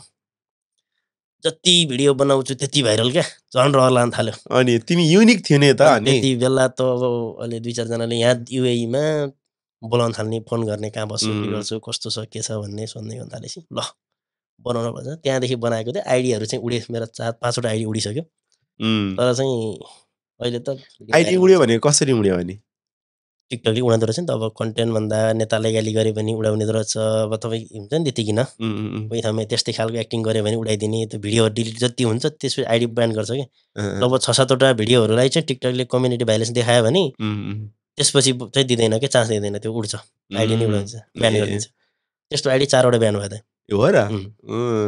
अहिले मेरो यो चलिरहेछ, यो चाहिँ 6औँ आइडी होला सायद। अनि त्यस पछाडि अनि जस्तो अब अहिले तिमी त फेरि युएईमा तिमी कति 2017 सालमा 17मा आयो होइन। अनि त्यहाँदेखिको तिमी अहिलेसम्म जुन लेभलमा तिमी अहिले छौ, अहिले तिमीलाई जसरी अब सबैले भट्टराई कृष्ण भनेर चिन्छ होइन, यो लेभलसम्म तिमीलाई मान्छेले चिन्नको लागि अब अथवा चाहिँ यो लेभलसम्म आइपुग्दाखेरि तिमीले त बिचमा केही दुःख सङ्घर्षहरू पनि त गर्नु पर्यो होला। त्यस्तो केही छ कुनै एउटा सम्झिन लाइक मोमेन्ट्सहरू त्यस्तो? यस्तो हुँदै अब यथार्थ कुरो गर्ने हो भने यो आफै बनेको होइन, बनाइएको हुन्छ क्या। मान्छेले चाहिँ मैले त एउटा बोलेको थिएँ, मन पराउने भनेको त दर्शकले नि त। जस माया पाएँ त टन्नै माया पाएँ, जस्तो भिडियो बनाउँदै नै अब उहाँहरूले माया गरिदिनु भयो होइन। आफू भन्दा पनि अब एउटा नेपालीहरूले मात्र, नेपाली दाजुभाइहरूले नै मलाई बनाएको, यसमा बाहिरी मान्छेको हात पनि छैन, कोही पनि छैन। त्यो नेपाली दाजुभाइहरू दिदीबहिनीहरूले चाहिँ माया गरेरै पुगे हो। सङ्घर्ष भनेर कहीँ धक्का खाने केही गरे होइन, एउटा भिडियो बनाएको, अब उहाँहरूले माया गरिदिनु भएको, त्यही नै हो। अब त्यसमा चाहिँ टिकटकको लागि चाहिँ होइन, तर आफ्नो पर्सनल जुन दुःख हुन्छ, जुन आएको थिएँ म दुःख गर्न भनेर आएको थिएँ, दुःख चाहिँ अब धेरै पाइयो। अहिले यही नेपाली दाजुभाइकै कारणले गर्दाखेरि पछिल्लो समय 2 वर्ष भयो त्यो इन्जोयमै बित्यो। म कम्पनीमा पनि धम्की दिन्थेँ क्या, मलाई नेपालीले धेरै चिन्छ, म दुःख पाउनु, मलाई चाहिँ टेन्सन छैन, मलाई यो जागिरको टेन्सन पनि छैन, तिमीलाई यस्तो पनि भन्थेँ म त। गर्व लाग्थ्यो क्या त्यो। अब त्यो अलिकति कन्फिडेन्ट भइसकेपछि क्या, कन्फिडेन्ट पनि भयो, अलिकति प्राउड फिल पनि भयो होइन, त्यसै केही हुँदैन। अनि अब अहिले त अब जुन अब अलिकति घरमा तिम्रो घरतिरै जाउँ ल, आमाले अहिले कसरी हेर्छ तिमीलाई? अब त्यो बेलाको कृष्ण भट्टराई र अहिलेको भट्टराई कृष्णमा त अब पक्कै पनि अन्तराल त छ होइन। आमाले चाहिँ आमा हुनुहुन्छ नि है, हुनुहुन्छ, आमा बाबा हुनुहुन्छ। आमाको माया उस्तै हो त, म हिजो नहुँदा पनि उयो नै थियो, आज हुँदैन। आमाको माया त त्यो छोरो ठुलो भएर धेरै माया अथवा सानो भएर सानो भन्ने हुँदैन, सबैको कसैको पनि हुँदैन। आमाको माया त उही नै हुन्छ, अझै पनि उही नै छ। आमाले हिजो म बिरामी हुने बेलामा पनि धेरै त रुनुहुन्थ्यो क्या, बिरामी भएर दुःख पाउँदा पनि रुनुहुन्थ्यो। अहिले पनि अब फोन गर्नुहुन्छ, दिनको एकचोटि फोन गर्नुपर्ने हुन्छ। अनि अब खुसी चाहिँ हुनुहुन्छ, त्यही हो। मलाई यस्तो भने भट्टराई कृष्णको आमा भन्छन् भन्नुहुन्छ। त्यही त अब अलिकति घरमा पहिला अब तिमीले अघि कुरा गरेको थियौ नि त सुरुमा, अब यही विदेश आउने बेलामा अलिकति ऋण दिन पनि अलिकति हिचकिचाउने। आमाले होइन, त्यो गाउँलेहरूले आफन्तीहरूले भनौँ न। त्यही त। अनि त्यसरी त्यो बेलामा त्यसरी मान्छेले, गाउँको मान्छेले त्यस्तो भन्दाखेरि आमाको मनमा त अलिकति केही हुन्थ्यो होला नि त होइन? आमाले चाहिँ त्यस्तो फिलिङ्स भएन। आमाले चाहिँ अब सपोर्ट सधैँ गर्नु, अब गर्ने कुरो स्वाभाविक सबैले गर्नुहुन्छ। अब गाउँलेहरूको त्यो मलाई बुझेको क्या, गाउँलेहरूले चाहिँ म जहाँ एक ठाउँ पैसा गएको, ठिकै छ आमा बाला लिएर आऊ, साँच्ची राख्न पर्छ। अब यो खाडी भनेपछि फेरि मान्छेले त्यस्तै हुन्थ्यो, बताउन क्या दाइ, अमेरिका अस्ट्रेलिया जाँदैछ भनेपछि मान्छेले 15 रहेछ ऋण पनि, हामी खाडी जान्छौँ भनेपछि चाहिँ नपत्याउँदो रहेछ। अझ मलाई त एउटा गाउँले के भने थाहा छ, खाडी हो फलानाको छोरो जस्तै बाक्स आयो भने पैसा च्याटुनी हो ले आमालाई चाहिँ चेयर ल्याएर देखाएर चाहिँ लिएर जानुपर्छ यस्तो भने कागजहरू तम्सु घोरी गरिरहेको हुन्छ क्या हो नि त अझ परिन्छ नि त अब खाडी भनेपछि त्यही थियो त्यस्तै तर अब वास्तविक त्यस्तो त होइन तर त्यस्तै मान्छेले सोचिदिन्छ क्या के अरे अहिलेसम्म तिमी कतिचोटि घर गयौ एकचोटि त्यही कोरोनाको बेला गएँ 6 महिना बसेको चम्केर जाँदै गएको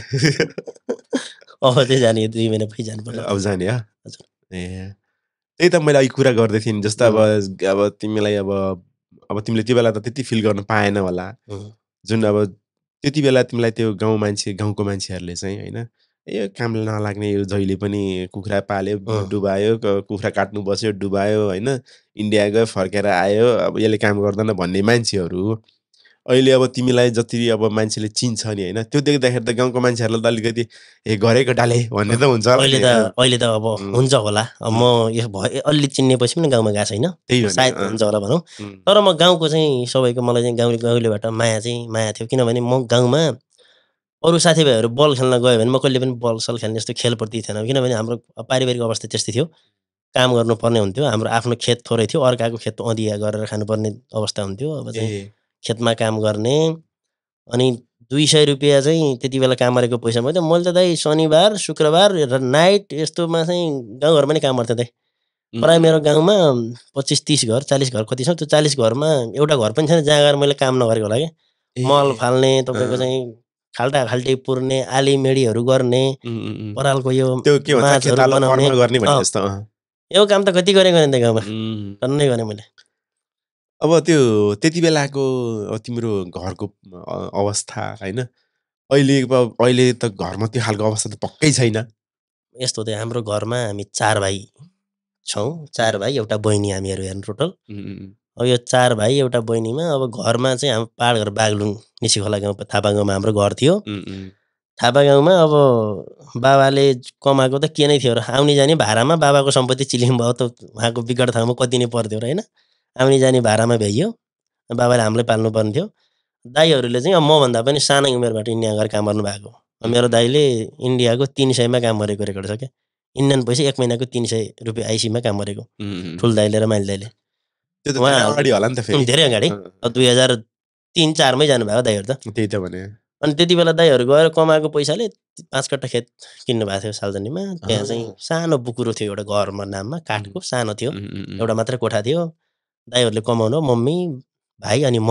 चाहिँ त्यहीँ बस्यौँ त्यहीँ बस्दा बस्दै तपाईँको चाहिँ अब बित्यो 6-7 वर्ष बस्यो अनि अहिले चाहिँ ठुल दाइले घर बनाउनु पर्छ हामीले चाहिँ भने दाइले त्यसैमा त्यो भत्काएर घर बनाउनु भयो मैले एउटा घोडारी किनेको छु माइल दाइले ठुल दाइले त्यो खेत घर बनाउनु भएको छ बस्नु ठिकै छ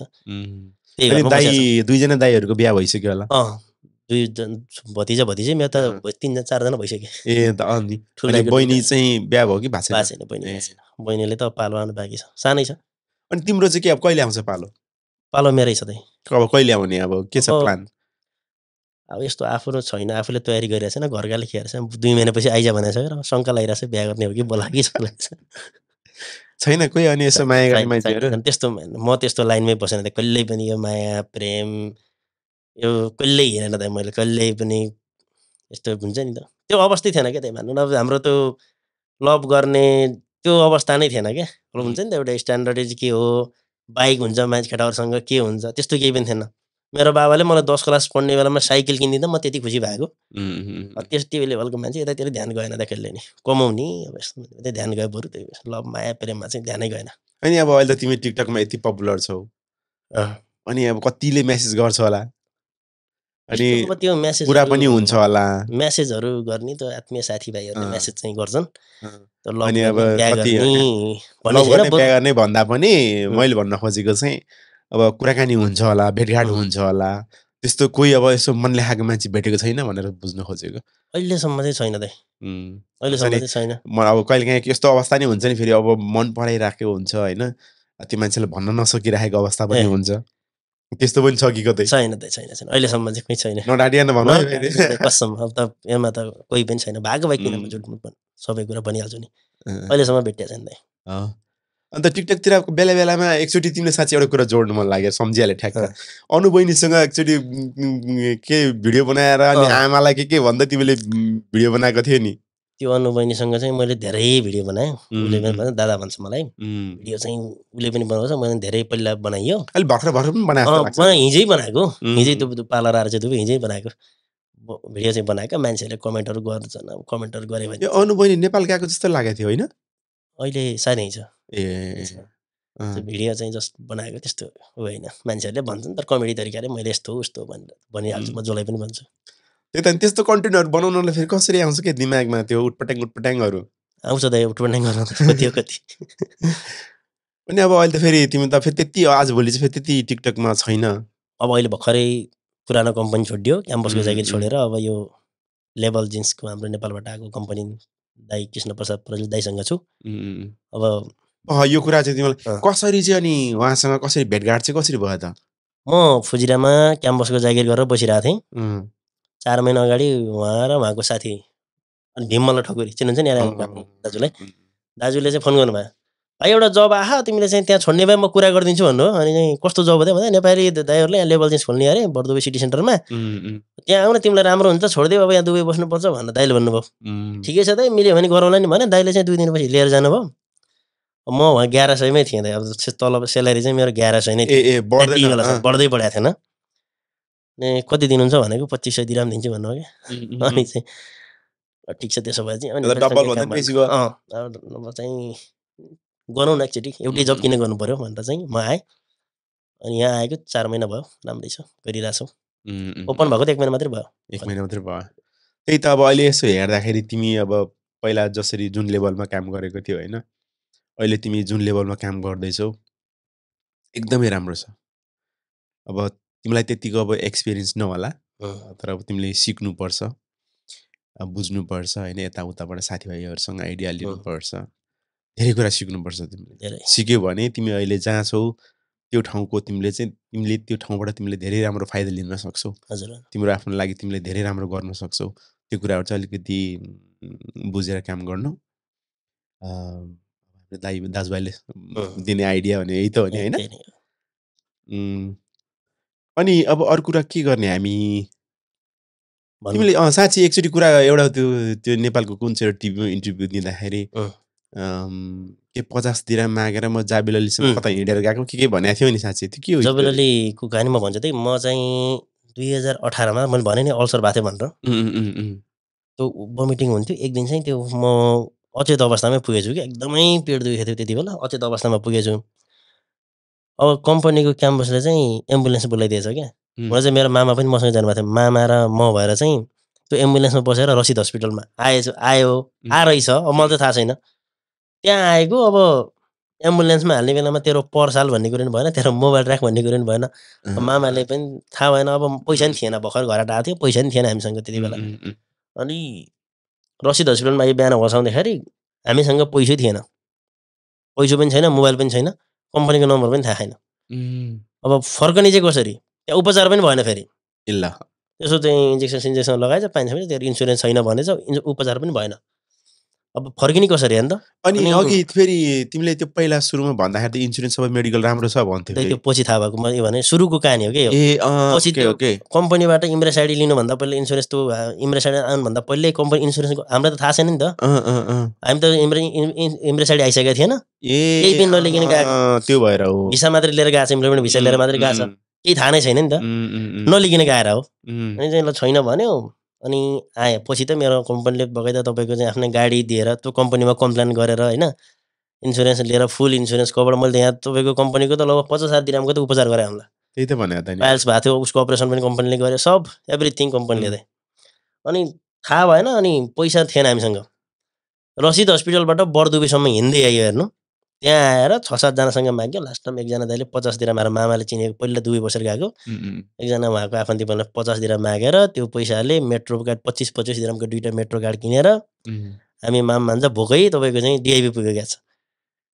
पुग्यो दाइ आफै 50 दिरामले त्यहाँबाट डिआइबी टु जबलली चाहिँ पुगेर कोठामा गएर भात खाइयो यस्तै रहेछ भन्ने अर्को दिन ड्युटी गइकन छुट्टी हान्ने कम बाँचे कम मामला भन्ने भयो अनि फेरि त्यही दिन कम्पनीमा गएर अनि कम्पनीले बल्ल इन्सुरेन्सहरू दियो अनि सुरुमै हस्पिटलमा जान हुँदैन इन्सुरेन्स इमर्जेन्सी भयो भने त हस्पिटल जाने नत्र चाहिँ क्लिनिकमा जाने क्लिनिकहरूले रिफर गर्यो भने ठुलो हस्पिटल जाने बल्ल त्यहाँबाट बुझ्यो नि त पहिला के थाहा थियो र त्यस्तो मोमेन्टहरु हुँदाखेरि त कसम हैन एउटा विदेश जस्तो ठाउँमा मरु जस्तो खालको फिल हुँदैन मैले भने त त्यति बेला म घरमा मेरो आमालाई बाबालाई म अब बाँच्दिन म यतै मर्छु भनेर भन्ने मेसेज दिएको त्यति बेला मैले फोन गरेर त्यस्तो अवस्था थियो अब म सायद फर्केर आउँदिन होला आमा भनेको कति रो होला आमा हो सम्झिँदैन सिङ्ग हुन्छ मलाई त्यही त त्यति बेलाको त्यस्तो खालको अवस्थाबाट गुज्रेको मान्छे त्यति बेलाकै पिरले पनि हो क्या हाम्रो आमाले चाहिँ अरू भाइसँग बोल्न चाहिँ सबैसँग बोल्नु तर मसँग चाहिँ मेरो कान्छो भाइ पनि मलेसियामा छ क्या मसँग चाहिँ दिनको एकचोटि आमालाई बोल्नै पर्ने हुन्छ क्या दुईचोटि एक दुईचोटि बोल्नै पर्ने त्यो होइन त्यो त अब कुरा गरिराखेपछि त अनि घरमा पनि अब आशा हुन्छ अनि आफूलाई पनि त्यो बाबाले बरु त्यस्तो आफैले गरे न एक दुई दिनको गर्दा फरक पर्दैन आमालाई चाहिँ बिहान बेलुकी गर्नुपर्छ बानी भइसक्यो त्यो एउटा माया हो नि त नत्र फेरि आमा फेरि रुनी बहिनी छ हामी दुई भाइ कहिले काहीँ बसेर हल्का जोडले बोल्यो भने आमा रोइदिइहाल्नुहुन्छ कि आमा फेरि त्यस्तो खालको हुन्छ आमाको माया त हो नि त्यही हो त्यो मोमेन्टहरु थियो त्यही अब दुःख सङ्घर्षहरु गर्दै गइयो दुःख त अझै पनि गरिँदै नै छ अहिले के सुख छ हैन त्यही पनि अब त्यो त्यसरी हेर्दाखेरि त्यो समय अब अहिले चाहिँ जोस नेपाली दाजुभाइ दिदीबहिनीहरुको माया पाएको छु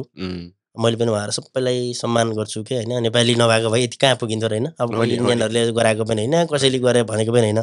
एउटा कुरामा तपाईले जोड्छु यस्तैमा तपाईले मेरो टिकटकहरु अब कति हेर्नुहुन्छ हैन मैले आजसम्म यो एउटा कुरा टिकटक हेर्ने भन्दा फलो ब्याक चाहिँ गर न यार फलो ब्याक चाहिँ नदिनु तिमी थर्ड दिन्छु ल यसमा दिन्छु अनि तपाईको चाहिँ आजसम्म मैले यो हिन्दी गीतमा टिकटक बनाएको छैन के त अरूहरुले चाहिँ बनाउनुहुन्छ नि मैले चाहिँ हिन्दी एउटा पनि मैले अहिलेसम्म टिकटक बनाएको छैन एउटा पनि यो कस्तो हुन्छ भने अब आफ्नै पन भनौँ न एउटा अब नेपाली दाजुभाइ नेपालीसँगै चिन्जान नेपाली बोलेर यस्तो भइसकेपछि त्यो अरू कल्चरहरु मिसाउनु जरुरी छैन भन्ने चाहिँ मैले ठान्छु त्यस्तैमा एकचोटि के भयो भने अब नाम नलिउँ एकदमै ठुलो यहाँको युएको सुपर मार्केट हैन सुपर मार्केटबाट चाहिँ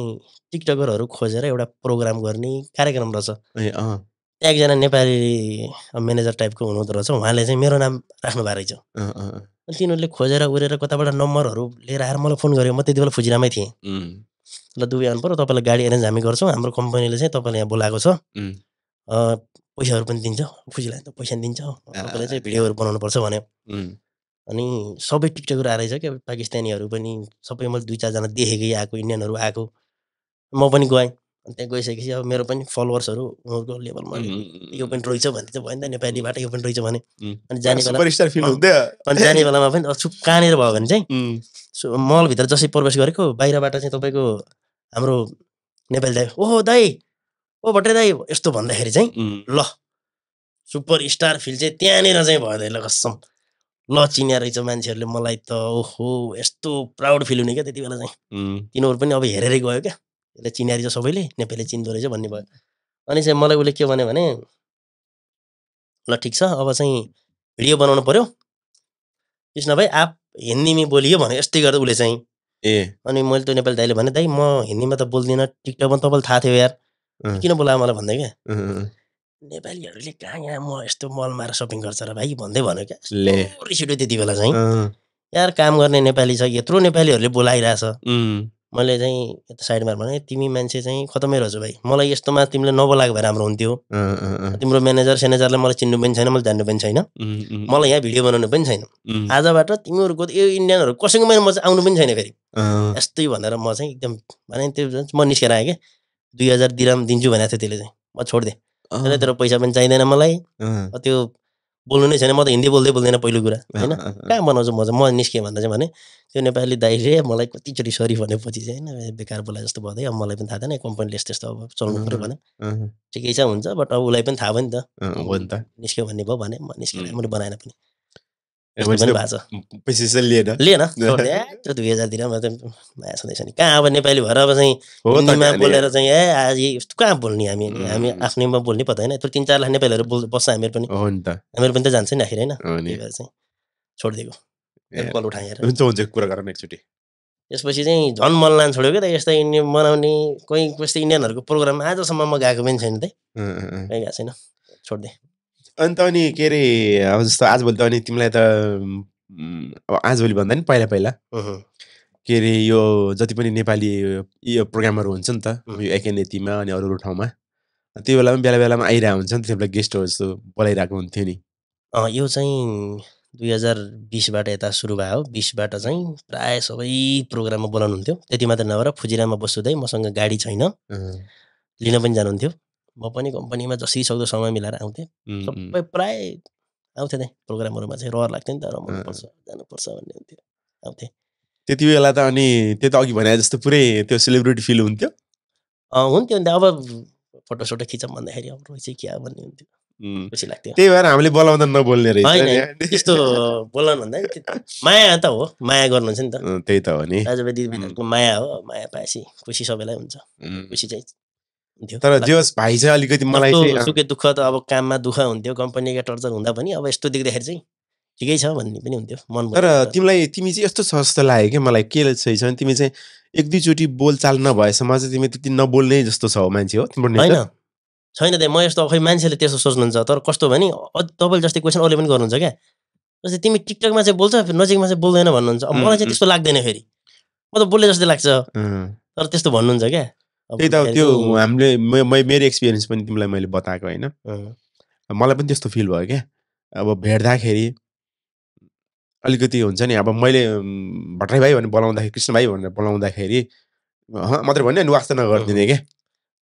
त्यस्तो थै हो जस्तो लाग्दैन दाइ भन्छु अब कुनै बेला त्यस्तो त अब समयमा काम परिस्थितिमा त्यस्तो भयो त नत्र चाहिँ त्यस्तो ह्याबिट चाहिँ मेरो नहुन पर्ने त्यस्तो मिल्दैन तर पछि चाहिँ अनि एक दुईचोटि बोलचाल भइसकेपछि चाहिँ अनि अलिकति कुरा खुल्ने रहेछ बोल्ने रहेछ जस्तो फिल बोल्दाखेरि चाहिँ यसो भन्दाखेरि बोल्ने प्रयास चाहिँ गरिरहेको नै हुन्छु कुनै बेला त्यस्तो हुन नि सक्छ त्यही त हो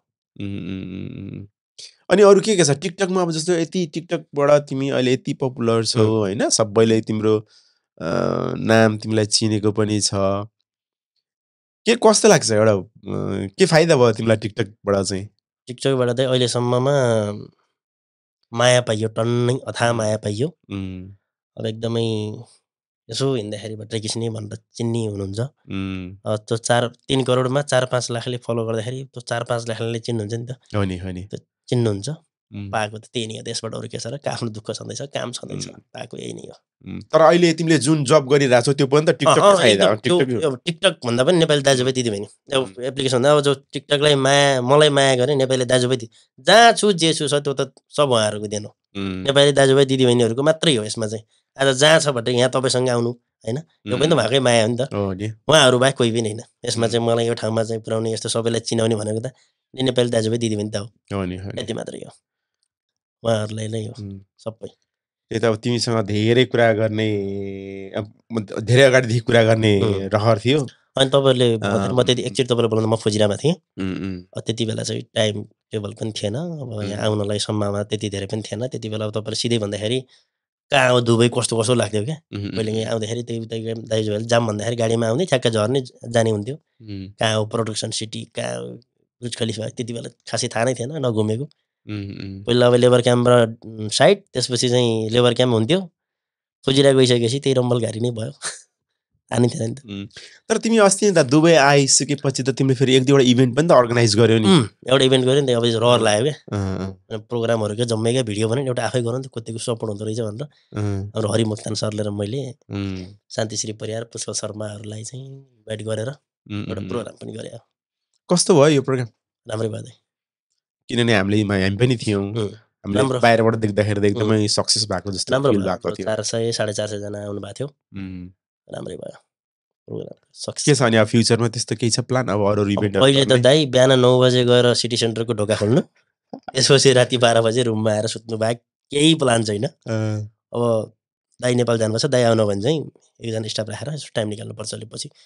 सेटअप गरिसकेपछि भन्ने प्लान छ त्यसपछि गर्नुपर्छ काम त गर्ने नै हो सबै काम गर्नुपर्छ नि अस्ति फेरि के टिकटकमा नि बिल्डिङ म्यानेजमेन्टले चिठी पटाचन गर्दै थियो त त्यहाँ कस्तो हुन्छ भने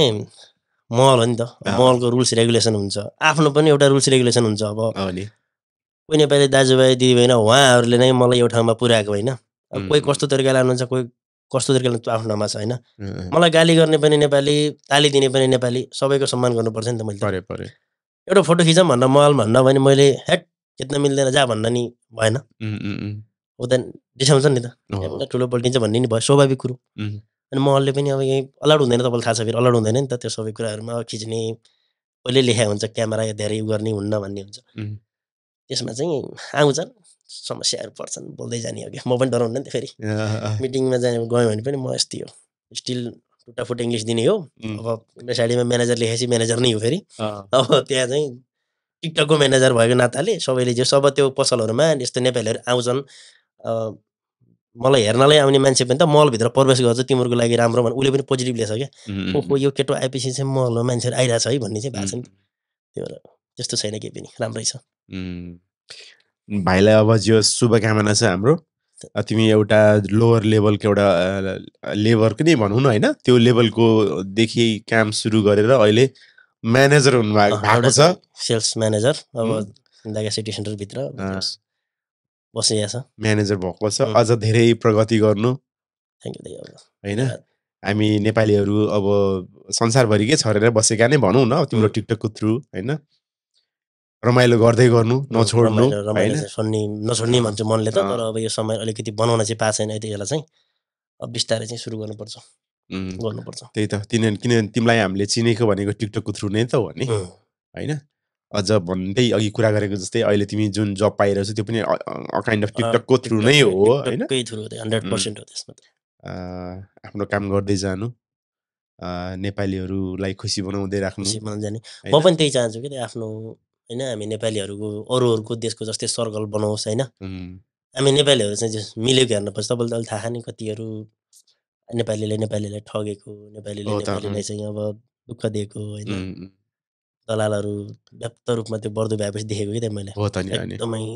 दुःख लाग्छ कि त्यस्तो देख्दाखेरि कति मान्छेहरूले मेसेज गर्नुहुन्छ कति मान्छेहरू आउनुहुन्छ होइन सपना देखाएर यहाँ ल्याएर अलपत्र पार्ने होइन जस्तो अब भनौँ न यहाँ को नै छ राम्रो नेपाली भन्दा अर्को आफ्नो त कोही हुँदैन चाहे झापाको होस् चाहे मोरङको होस् चाहे तपाईँको पूर्व मेची पश्चिम जहाँ सुकेको भए पनि एउटा नेपालीलाई को मन खाने अर्को नेपाली नै हो अरूको त कसै खाँदैन नि त त्यही भएर चाहिँ त्यो नठगे हुन्थ्यो होइन सबै मिलेर राम्रो एउटा देश अरू देशको सर्कल बनाएर होइन अरू देशको हेर्छु कि अन्त सबै देशको हेर्दाखेरि अरूहरूले के गर्छ भने एउटाले बिजनेस गर्दैछ भने चाहिँ सबै मिलेर सपोर्ट गर्छ होइन अब हाम्रोमा के छ एउटाले गर्दैछ त्यसको खुट्टा कसरी तान्ने भनेर चाहिँ यस्तो हो यो यस्तो हो भनेर चाहिँ विरोधै गर्ने खालको छ कि नेपालीमा त्यस्तो नभइदिए हुन्थ्यो होइन सबै चाहिँ एउटा युनिटी बनेर गलत गर्नेलाई गलत सबैले भनिदिएर अगाडि बढे जस्तो राम्रै हुन्थ्यो जस्तो लाग्छ अब त्यही त हामीले पनि प्रायः जसो पोडकास्टमा चाहिँ त्यो कुराहरू गरिराखेकै हुन्छौँ क्या प्रायः जसो गेस्टहरूसँग चाहिँ अब दुबईमा चाहिँ प्रायः यो ठगी धन्दा होइन नेपालीहरू लिएर आएर नेपालीहरूले नै ठग्ने चाहिँ एकदमै बेसी भइरहेछ यसलाई चाहिँ अब हामीले कसरी सकिन्छ होइन कन्ट्रोल गर्न सक्यो हुन्थ्यो भनेर चाहिँ हामीले कुरा गरिरहेको हुन्छौँ क्या तर अब त्यही हो अब सकिरहेको छैनौँ कन्ट्रोल गर्न भइरहेको छैन मैले पनि धेरै भिडियो बनाउँछु क्या प्रायः अब भनौँ न यस्तो नगर्नुहोस् भिजिट भिसामा आउनुहुन्छ भने त्यो भिजिट भिसा सकिन भन्दा पहिले कि त भिसा थप्नुहोस् कि घर जानुहोस् कसैको पनि भर नपर्नुहोस् होइन नियम कानुनहरू बुझ्नुहोस् कति तपाईँले देख्नुहुन्छ कति भिडियो बनाएको हुन्छु म हाम्रो नवराज दाइहरू हुनुहुन्छ कति भिडियो बनाइरहेको हुन्छौँ क्या उहाँहरूले सपोर्ट होला भनेर नै हो अब सबै दुःख गर्न आएको सबैले काम गरिन्छ अब आफूले कमाएको पैसा थोरै भएर यस्तो अर्काको पैसा ठगेर खाने अब तपाईँले थाहा नि एउटा गरिबको छोराले त त्यही अनुसारले हेर्छ नि त म त्यस्तो तरिकाबाट विदेश आएको हो आखिर सबै त्यसरी आएको नि तर पैसा जोड्ने बेलामा मलाई याद छ क्या नेपालमा भैँसी पाडो बाख्रो होइन बाउले आमाले त्यस्तो गरेर बिचरा त्यो विदेश पठाउने पैसा जुटाएको हुन्छ क्या गरिबका हाम्रो के छ र नेपालमा केही पनि छैन नि त अलिक विदेश जाने 1-2 लाख रुपियाँ लाग्छ बिचरा भैँसी बेचेर हुन्छ कि गोरु बेचेर हुन्छ कि कट्ठा बेचेर हुन्छ कि आमाले आफ्नो घाँटीमा लाएको माला होइन गहनाहरू निकालेर बिचरा छोराले कमाउलो भनेर पठाएको हुन्छ त्यस्ताको पैसा खाएर कहिले पनि त्यो माथि हुँदैन क्या दुबईमा बसेर त्यस्ताले दिएको पैसा काममा लगाइन्छ भनेर त्यस्ताको पैसा खाएर त्यो कहिले पनि त्यो चाहिँ पच्दैन त्यो एकदिन निस्केर जान्छ त्यो भएर यस्तो चाहिँ नगरिदिउँ होइन किनभने गरिबको छोराको एउटा सपना हुन्छ त्यस्तो सपनामा सकेसम्म सहयोग गर्ने त त्यस्ताको चाहिँ खाइदिन हुँदैन नखाइदिउँ होइन पुग्छ दुःख गरेर थोरै कमाऊ होइन धेरै किनको मन परेर ठगेर चाहिँ नखाउँ जेस दुःख गरेर आफ्नो भागको जति हो त्यति खाउँ भन्छु कि म चाहिँ तपाईँ नि हामी पनि त्यही कुराहरू कति भनिरहेको हुन्छौँ क्या के छ तिम्रो कोही छ त्यस्तो साथीभाइहरू तिम्रो नातागोता कोही त्यसरी समस्यामा परेको त छैन तिमीले भेटेको छ त्यस्तो म यो जब टिकटकमा 2-4जना चिन्नुभयो नि लगभग मलाई लाग्छ चाहिँ अहिले तपाईँले टिकटक देखाउँछु मैले मेरोमा 200 भन्दा बढी मेसेज होला क्या 200 भन्दा बढी होला क्या यसले ठग्यो दाइ यस्तो गरायो फलाना मान्छेले गर्यो यति दिनदेखि चाहिँ ओभरस्टे छ, यति दिनदेखि यस्तो छ, यो छ भनेको। अनि त्यस्तो खालकोलाई तिमीले कुनै तरिकाले तिमीले सहयोग गर्न कोसिस गरेको छौ त? दाइ मैले त गरेको छु। अब मैले सकेको त अहिलेसम्म भने नि तपाईँले 2-4 जना नेपालका ट्राभल दाइहरूको अहिले त दाइहरूलाई लाग्छ होला अब म गयो भने पनि यो टिकटै माग्न आएको भन्नुहुन्छ होला। आफ्नो परेछ भाइ अब चाहिँ यसो टिकट सहयोग गरौँ भन्ने त्यही त हो। उठाउने कतिचोटि त हामीले उठाएको छौँ कति गरे गर्न चाहिँ अब सम्भवै छैन, धेरै भइसक्यो क्या। कतिलाई गर्ने भन्ने भइसक्यो। अब भनौँ न तपाईँले देख्नुहुन्छ जिल्ला समाजहरूका प्रोग्रामहरू कति हुन्छ होइन। एउटा राम्रो संस्थाहरूले त गरिरहेछ नि त गर्नु त होइन। कति मान्छेका लास अलपत्र छन्, कति मान्छेका तपाईँको यहाँनिर चाहिँ अब भिजिट भिसामा अलपत्र परेका समस्या छन्, कतिका छन् कतिका कम्पनीले दुःख दिएका समस्याहरू छन्। एउटा संस्था मजबुत भएर अब एमबिसी नै भनौँ न, अरू देशको भन्दा हाम्रो एमबिसी पनि अहिले काम राम्रोसँग लेबरहरूलाई चाहिँ राख्न नसकेको हो कि अब नेपालको परराष्ट्र नीति नै त्यस्तै हो, खै नबुझेको यस्तो जस दुःख छ। कन्ट्रोल नेपाल सरकारको ध्यान जाओस् भनौँ न हामीहरू त। त्यही त अब हामी यहाँ विदेशमा बसेका छौँ, हाम्रो गार्जियनसम्म र यो कुरा पनि एउटा कुरा के हो भने जस्तै म के भन्छु भने तपाईँ आउनुहोस्, दुबई आउनुहुन्छ, भिजिट भिसामा आउँदैछु भने यो नबिर्सिनुहोस् कि म भिजिटमा हो होइन। कोही दाइ आफ्नै दाइ भाइले नै भन्छ नि तपाईँ यो एकचोटि चेक गर्न तपाईँ सक्नुहुन्छ नि त मेरो कति दिनको म्याद हो, कति थप्दाखेरि त तपाईँको 6-7 भिजा रिन्युअल हुन्छ नि त। थपेर बस्नु सक्नुहुन्न, घर जानुहोस् केही छैन। ओभरस्टे बस्दाखेरि चाहिँ गाह्रो हो क्या, सबभन्दा बढी मान्छेहरू होइन ओभरस्टेमा बस्दिन्छ। अनि ओभरस्टे बस्दाखेरि त त्यो पैसा फाइनहरू धेरै हुन्छ, आउटपास बनाएर जानुपर्ने हुन्छ, धेरै गाह्रो हुन्छ नि त। सकेसम्म त्यसरी सकेसम्म आउँदैन आउनुहोस्, म त भन्छु अब इम्प्लोइमेन्टमै आउनुहोस् होइन। बरु म जस्तै 1100मै आउनुहोस्, 700मै आउनुहोस्, केही छैन। महिनाको 20,000 भए पनि बच्छ। तर चाहिँ भिजिटमा आएर चाहिँ यहाँ ठुलो स्यालेरी पाइन्छ भन्ने आश त्यो सपना जुन देखाउँछ दलालहरूले, त्यसमा भरै नपर्नुहोस् भन्छु क्या म चाहिँ कतिचोटि भनिरहेको हुन्छु। हो त नि, बरु त्यसरी तिमीले भनेको जस्तै बरु होइन अलिकति कम स्यालेरीमा आएर होइन। अब कहिले त कन्ट्र्याक्ट 2 वर्षको हुन्छ, 2 वर्षसम्म आएर होइन यहाँ काम गर्ने, अनि त्यसपछि यहाँ बुझिन्छ पनि थाहा हुन्छ, त्यसपछि महिनामा अब लडे पनि लिगल भएर बसिसकेपछि यहाँको केस लड्न पाइन्छ, हेर्न पाइन्छ, सबै कुरा थाहा हुन्छ। भिजिटमा चाहिँ सकेसम्म नआउनुहोस् भन्छु नि हामी त। होइन यस्तो भिजिटमा चाहिँ आउनु त आउने, तर घुम्नको लागि आउने, घुम्नको लागि आउनुहोस्। अब राम्रो कस्तो होस् भने जस्तै घुम्नको लागि आउनुहोस्, राम्रो जब पाइयो भने बस्नुहोस्, फर्केर जाँदाखेरि तपाईँलाई ऋण नलागोस्, घरमा तपाईँको आर्थिक अवस्था त्यस्तै खालको होस्, केही छैन। बाख्रै बेचेर, घरको कट्ठा बेचेर, आमाको गहना चाहिँ बेचेर कमाउनलाई भिजिट भिसामा चाहिँ नआउनुहोस्। किनभने यस्तो भइला न तपाईँ घर फर्किन सक्ने अवस्था हुन्छ, न यहाँ कमाइ हुन्छ। त्यस्तरी चाहिँ भिजिटमा नआउनुहोस्। बरु यसै बेच्यो उसै बेच्यो, इम्प्लोइमेन्टमा बरु यहीँ आउनुपर्छ नि, कतार मैले छन् नि त, कमाउन जाने ठाउँ धेरै छन् होइन। अब नेपालमा गर्नै नसकेर विदेश आउने, फेरि अब म आफू विदेश आएर नेपालमा केही गर्नुहोस् भने होइन फेरि होइन। नेपालमा गर्नै नसकेपछि आउने त विदेश नै रहेछ, आउँदा चाहिँ त्यसरी आउँ, दुःख नपाऊ भन्छु म पनि। अनि के छ अब तिम्रो, के छ प्लान, कहिलेसम्म चाहिँ बस्छौ होला अब युएईमा? अब यो भन्न सकिँदैन त मान्छेहरूको, यो विदेशको बस यति वर्ष बस्छु भनेर त म 2 वर्ष बस्नु भनेर आएको त हो नि। हिसाब बनाएको थिएँ कि मैले 25,000 दरले पैसा कमाउँछु, ल अब 2 वर्षमा 5-6 लाख हुन्छ, 3 लाख दिन 2 लाख रुपियाँ फेरि केही गर्छु भनेर सोचेर आएको थिएँ। यहाँ यसै घरहरू किन्न मन लाग्ने, घर बनाउनु मन लाग्ने, अब चाहिँ तपाईँको होइन अब बिहा गर्नुपर्छ, घरका समस्या थपिँदै जान्छन्, त्यही त हो। मान्छेको टुङ हुँदैन, विदेश बस्छ अब तपाईँहरूको कति भयो, अब सबैको त्यस्तै हो, अन्नै हुन्छ। त्यो 2 वर्ष सोचेर आएको मान्छे 20-30 वर्ष बसेकै हुन्छ। जो मान्छे टन्नै बस्छु भन्छ त्यो 2 वर्ष गएको पनि हुनसक्छ, त्यो विदेशको बसेको टुङ हुँदैन। मेरो पनि त्यस्तै हो। भर्खर स्ट्रगल गर्दैछौँ विदेशमा पनि, अब कहाँ पुरा भएको छ, भर्खर त सुरुवात छ। यो ठाउँमा आउनलाई यत्रो 7 वर्ष लाग्दो रहेछ, 7 वर्ष लाग्यो। 7 वर्षमा पहिले मेरो स्यालेरी 2500 दिइरहन्छ छैन, स्यालेरी किन झुट बोल्नु पर्यो। अब 2500 स्यालेरी छ, अब पहिला 1100 थियो, 2500 पुग्यो, अब कमाउँदै जाने त हो, कहिले हुन्छ त्यस्तै हो। त्यही त, यसरी नै कामलाई अलिकति अब रमाइलो छ, अब बसिया छ, रमाइया छ, अब कमाइ जमाइ त्यसै पनि दुःख गरिरहेछ होइन। साथीभाइहरूसँग राम्रै सम्बन्ध छ होइन, राम्रो सम्बन्ध राख्नु पनि पर्छ क्या। फलानाले यस्तो गर्यो, फलानालाई ठग्यो भन्ने गरेको छैन होइन। कसैको ठगेर खान नपरोस्, अहिलेसम्म खानु पनि परेको छैन, अरूले पनि नखाइदियोस् कसैको त्यस्तो होइन। अब त्यही नै हो। त्यही त, सबैजनासँग राम्रो सम्बन्ध राख्नुपर्छ, किनभने भोलि भविष्यमा को कहाँनिर के काम लाग्छ थाहा हुन्न क्या। अनि अर्को कुरा के जस्तै हुन्छ नि, म प्राय भिडियोहरू बनाउन हिँडिरहेको हुन्छु नि, कति पैसा लिन्छ के गर्छ भन्ने पनि हुन्छ क्या। म जोड्छु तपाईँलाई, मैले नेपाली दाजुभाइ दिदीबहिनीको कसैको भिडियो पनि बनाएको छैन होइन। अनि त्यो हुन्छ नि रेस्टुरेन्टमा गइसकेपछि ल न भाइ एउटा भिडियो बनाऊँ भन्छ। त्यो मैले बनाएर 4 जना तपाईको रेस्टुरेन्टमा नेपाली आउनुहुन्छ भने त मेरो त के जान्छ र जाने त केही होइन हैन बनाइदिन्छु त्यति बेला चाहिँ पैसामा बिग्यो भनिदिनुहुन्छ कसैले कमेन्टर गरिदिनुहुन्छ कि यो बिग्यो भनिदिनुहुन्छ के रमाइलो छ दाइ यस्तै हो कहानीहरू राम्रो अब जस खुसी छौँ आज यहाँ आइयो यही टिकटकै कारण नेपाली दाजुभाइ दिदीबहिनीकै कारण त्यही भएर दाजुभाइहरूले गाली गर्दा पनि केही लाग्दैन क्या गाली ताली होइन गाली ताली त भइ नै हाल्छ कस्तो सोच्छु भने म चाहिँ यस्तो आयो भने चाहिँ प्रधानमन्त्रीले त गाली खाइरहेछन् भने म को हो र यार ठिकै हो भन्ने लाग्छ आजभोलि चाहिँ त्यही हो अब गाली ताली भन्ने कुरा सबै ठाउँमा हुन्छ अब गाली आयो भनेर निराश हुने कुरा नि भएन ताली आयो भनेर फुरुक्क भएर उफ्रिने कुरा पनि भएन अब त्यही हो अब ताली र गाली दुइटैबाट चाहिँ पाठ सिक्दै अगाडि बढ्ने हो होइन त्यही हो अब भाइले अब जुन यो लेभलमा अहिले पुगेको छ अझै प्रगति गर्दै जानु थ्याङ्क यू सो मच दाइ हजुर होइन राम्रोसँग काम गर्दै जानु अझ पछि देख्न पाऊँ भाइको चाहिँ कृष्ण भट्टराई चाहिँ यो अहिले त यो लेभलमा पुगेछ है भनेर अलिकति एउटा दाजुभाइको हिसाबले चाहिँ प्राउड फिल गर्ने मौका पनि आओस् थ्याङ्क यू सो मच भाइ आज तिमीसँग कुरा गर्ने मौका जुर्यो एकदमै खुसी लाग्यो र अब यति गर्दै चाहिँ होइन भाइको लागि चाहिँ हामीसँग डिस्काउन्ट भाउचर पनि छ हजुर अब तिमी कतिको नेपाली रेस्टुरेन्ट जान्छौ हजुर अनि हामीसँग एउटा छ दुईटा कुपन छ भेराइटी मोमोबाट 20% डिस्काउन्टको हाम्रो आशिष पुरुषको रेस्टुरेन्टबाट आशिष दाइको रेस्टुरेन्टबाट है